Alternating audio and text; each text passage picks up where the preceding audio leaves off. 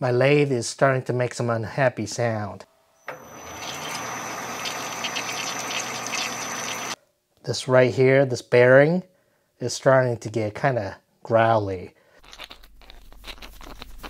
It did it once in a while for the last year, but I noticed during the last project it was constant, and it happens at low RPM, around 200 maybe revolutions per minute. Well, I should say it's more noticeable at lower RPM. So we're gonna take it apart and see what's going on, and hopefully it's nothing major. So let's take this cover off.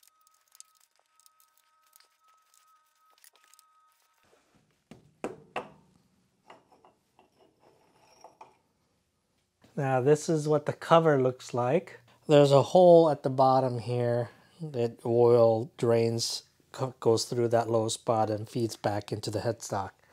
That nut is what provides what you use to adjust the preload on the bearing. And notice it's slit, so that once you get the load right, you tighten those screws and it prevents from backing out.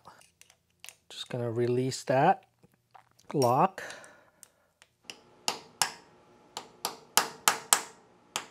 That works. This is aluminum rod. Don't try it with a cold chisel or something hard. It's pretty rough. And that's the surface that pushes on the bearing. There's a metal sticking out from threading. It should be lapped before I put it back on. Hopefully you can see that hole right there is where the oil drains back into the headstock. Well, there are two holes, and the way they place the gasket, they're covering up one of the holes. All right, now we need to loosen that collar. There are two set screws on this, and underneath these set screws there are either brass or copper plugs, so the set screws don't mar up the thread.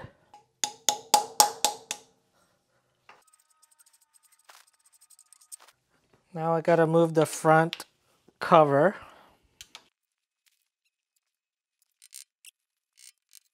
I'm pretty sure that does not come out unless the spindle comes out. So we have to remove this bar. So removed two set screws.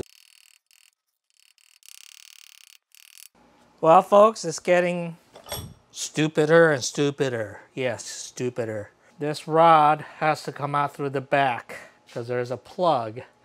And in order for you to take that out, you have to completely remove the electrical box. Oh, come on! Yeah, I'd like to meet the guy who designed that. They could have just mounted the electrical box about 1.5 inches lower, then you wouldn't have to deal with all that. But no. But let me show you how the oiling works, and maybe that grit contributed to ruining the bearing up here. So basically it splashes and hits the bottom of the lid, and the oil ends up in this perimeter groove. And the oil just by gravity goes down the hole and lubricates the bearings. So the thought is any grit and stuff, chips or whatever in the oil, since it's supposed to be heavier than oil, would settle into the lower areas, lower spots, and the oil will continue on into lubricating the bearings. But when I opened it up, I found a lot of grit everywhere, and I used the magnet to pick up a lot of it, but still a lot of them there, which may or may not have contributed. But you know, I'm looking around and I'm finding a lot of other areas. Let me see if I can zoom in. See right those are chips, like from machining. But these spindle bearings, I don't think they can handle chips and metal particles the size that I'm seeing. So what does that mean? I think I'm gonna have to disassemble everything. I think I'm gonna have to take it completely apart, clean everything like they should have done from the factory. Hey, welcome back. I finally got the spindle loose. This is taper roller bearing at the end of the spindle. So remember, the chuck is on the right hand side. This is the end.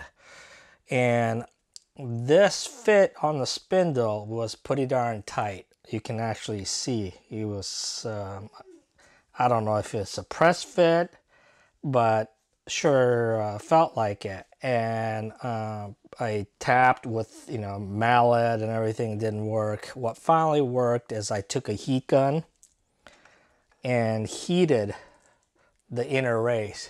And I heated it maybe good 10 minutes. Anyway, it expanded it enough where I could hit the spindle with the mallet. One of these soft mallets.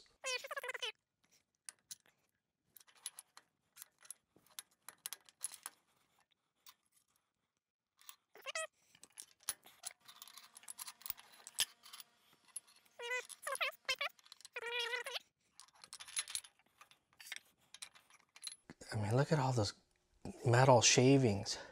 If you're a gold miner and you saw that, you'd be excited. Okay, here's the main spindle. This is the D14 spindle end. That's the direct mount, size 4.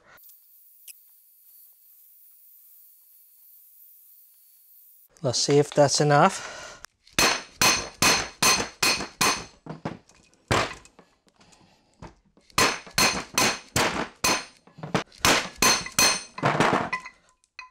It's coming out.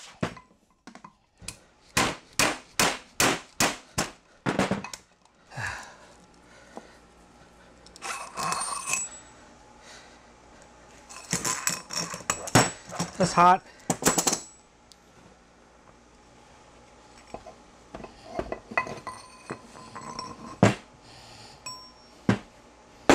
It's the cover. Spindle. I got everything removed from the headstock. It was a lot of work just trying to figure out which gear, or which shaft for that matter, needs to come out first before others can come out. And then there are numerous snap rings, and they just are a pain in the butt to try to get out. Anyway, it's empty, and it's just amazing how much crud is in there. Look at all that crud.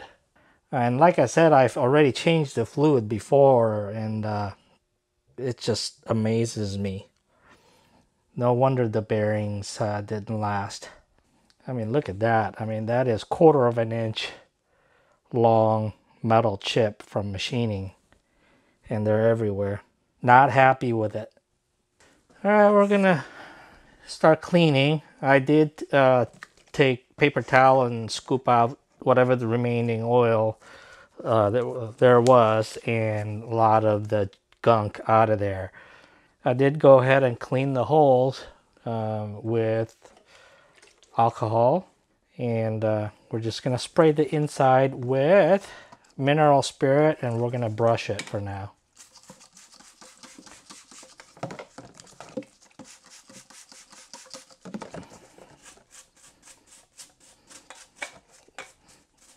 We're trying to get any grit, big stuff that may still be here.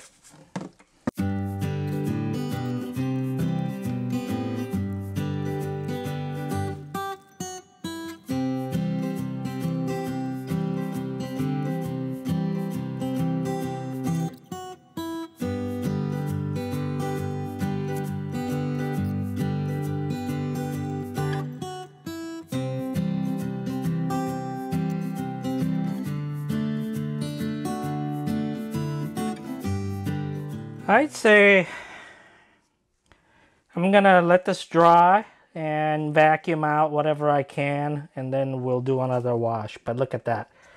After 2 scrubs, here's a large metal chip. It's about 1/4 of an inch long. when they machine, created burrs on the exit side of those machines, and there are burrs that are breaking off.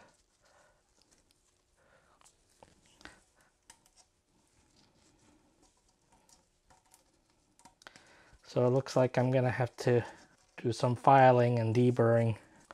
Look at that. That one's about 1/2 of an inch, 3/8, half of an inch. Still fun. So I'll bring you back after I finish that. Well, this is how it looks after like 4 scrubbing sessions with mineral spirit. You can eat off of it actually if you wanted to. Those dark spots you see are just flaws in painting, but it is really clean now. Got all the loose bits and everything cleaned off, and before I start reassembling, I'll vacuum again. I vacuumed it twice, but we'll vacuum again and blow everything out with compressed air. I'm still waiting on more bearings to show up, so it's starting to look good. Another thing that I noticed is where they drilled and tapped holes, the surface had mushroomed up, and so when you touch it with a file, they're sticking out, so the lid was not really sealing the top, which explains why I was having oil leakage through the top edges and just, dripping down the side. So I filed that down. I chased all these holes with a tap, and cleaned the holes out. They were filled with machining grits and stuff. So cleaned all those things out so that would seal better. And here is how it looks on the end here. The other side is where the chuck goes. So I ended up taking a stone and deburring all those outer edges because they were left sharp at the factory. So that'll make it easier to drive the bearings in. And cleaned all those holes out. They were filled with grits and all that fun stuff too. This is the chuck end. That's the main spindle opening. And a couple holes so you can, to help install the shafts and bearings and all that. I did leave these shifter knobs because they don't do much. I don't gain anything by taking those apart, so I left them on there, but they got thorough cleaning. Let's quickly look at how I got my parts organized. I stole my wife's craft table. Didn't want to get too oily, so I put some cardboard on there, but it also helps keep things organized and things from rolling off the table. So I just used the labeling convention in the parts manual. I just took a marker and labeled the parts like B, A, S, E, D, C. That's how the manual has each sub-assemblies labeled. And I try to leave things as sub-assemblies whenever it was possible. It's really easy to forget how these things go together. So that way, as I need them, I'll disassemble and clean them, and it'll be fresh in my mind as to how things came out. Before I started this project, I looked on YouTube and on the internet, and there just isn't good informative videos or articles out there. So since I'm doing the job, I thought I would kind of share how I'm doing things. I'm not saying it's the best way, but it's just what I'm doing and it's worked so far. So here are some of the main tools that I'm using. Obviously, Allen wrenches and adjustable wrenches, screwdriver, those things I'm not including here because I know you all have it. But the most important thing is the parts manual if you can find it. This is JET, so you know it's pretty readily available, and it tells you how things should be assembled.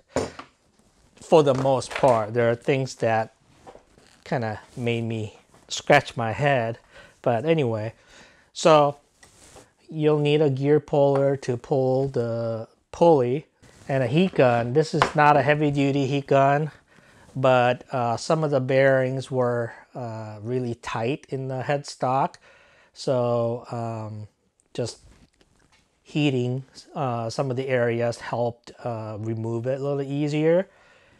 Now this thing right here is my version of a slide hammer. I didn't have a slide hammer, and I went to purchase one, but nobody in town has them. So I did order one through Amazon, but it was, you know, it was gonna take 3-4 days. So me being impatient, I just welded a correct size bolt to this cold rolled steel and vice grip and a big nut, and the shafts in the headstock, some of them have, well, they all do, have threaded holes, and that's generally the direction that shaft will come out. So I would thread that in there and hit it with a hammer on this, and I was able to remove all the shafts that I need. Now, if you have a shaft that has an opening on the opposite end, you can use something like this and a hammer to drive it out from inside. But this worked rather well, and of course a slide hammer arrived after the fact, but you know, that's all right. So let's talk about these. Now you do need to drive some of the bearings and shafts out of there, and these are aluminum rods. Obviously, you know, they're softer, so you don't damage the shafts or bearings, even though I'm going to replace all the bearings. Now, they do mushroom, and they do leave aluminum flakes in the headstock. So I wouldn't use it for reassembling, but for disassembly, when you're going to clean everything out, it works great. And ball peen hammer, obviously. What's really important is that you have decent set of snap ring gauges. This is your cheapie, just flimsy, works okay if you have a small snap rings. This is a step up with interchangeable tips. They are also okay. You can buy them from all different brands, but they're okay. These flex, which is not good because you want them to be pointing in whichever direction, depending on whether it is an internal or external snap ring. But, you know, they work okay. Now, I did splurge and get myself Knipex German-made snap ring pliers, inside and outside. These are awesome. They're properly angled, the tips are properly angled, and the tips are made of, you know, forged steel, German made. What can I say? They're really awesome. Of course, I can't find any of these locally, so Amazon, good place. I think these were like $23 each. They're not the cheapest, but they're something that'll last you for the rest of your life and your kids. Now these bees, one's for internal and one's for external. You need them to remove the big snap rings that are on the main spindle. These are also something you really can't find, and typically don't find locally. So Amazon.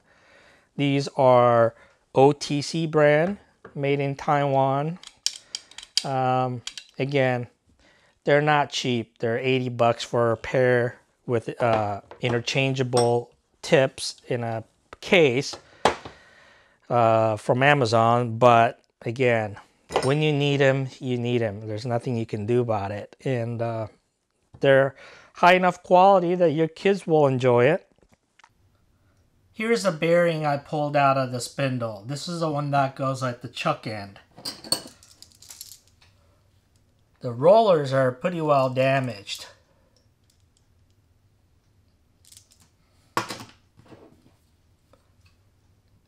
And the outer race is damaged.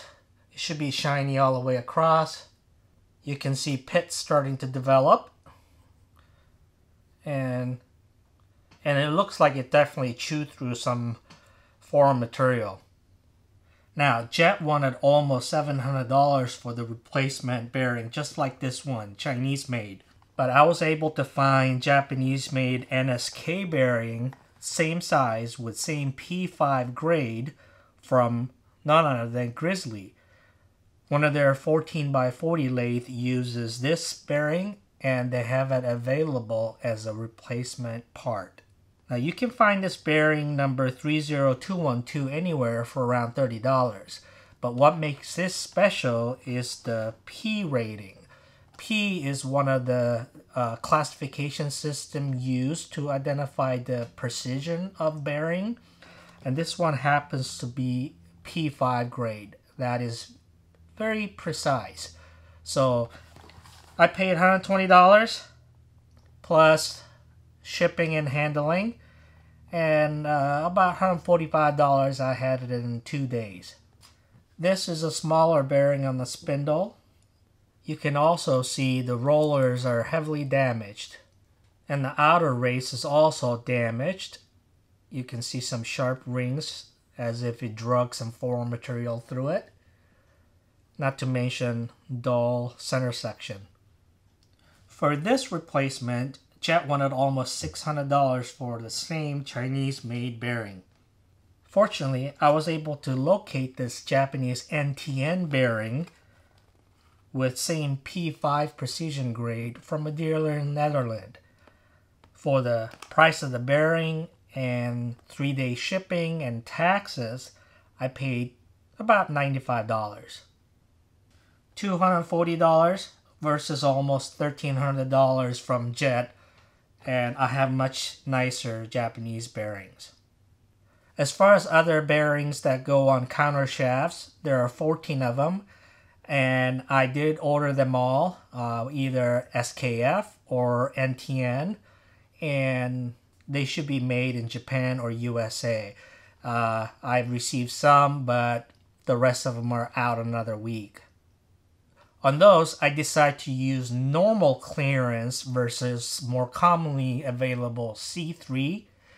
C3 basically means it has additional clearance so that if the application causes a heat buildup, the balls have additional clearance to expand to. In my case, that's not really an issue. I have a headstock full of oil, so CN, aka normal clearance, would be a better fit for my application. And for those 14 bearings, all made in USA or Japan, I have about $250 invested. So total, all the bearings will cost me, shipping and taxes included, around $500. Now that's a lot of money, but actually that is pretty good deal given that you'd be well around $2,000 if you were to go to the Jet or other sources. So I feel pretty good about it. It's one of those things where, you know, having a lathe with bad bearings, it just doesn't do me a whole lot of good.